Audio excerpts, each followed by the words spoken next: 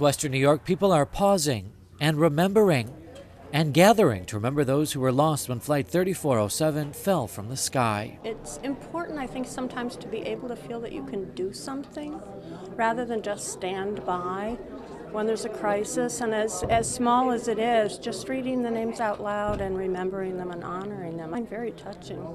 At Temple Bethel in Williamsville, people look back on the life of one of their own, Cantor Susan Whaley. For Cantor Whaley tonight, throughout this service this evening, her own words will be intermingled with the words of the prayer book.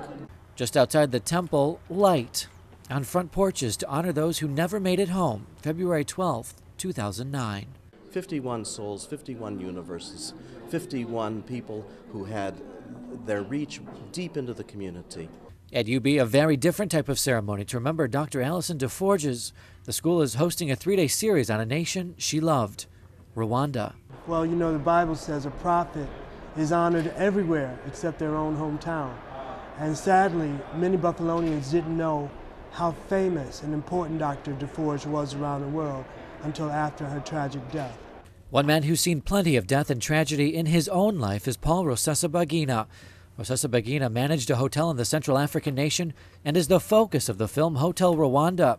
He remembers the woman he met 30 years ago and who held on to hope as his country was ravaged by genocide. If we forget past, we will never know what we are doing today, and we never think about what is supposed to follow, about the future.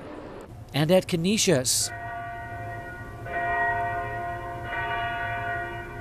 the bells tolled at the exact moment of impact. In Buffalo, Jason Torreano, YNN.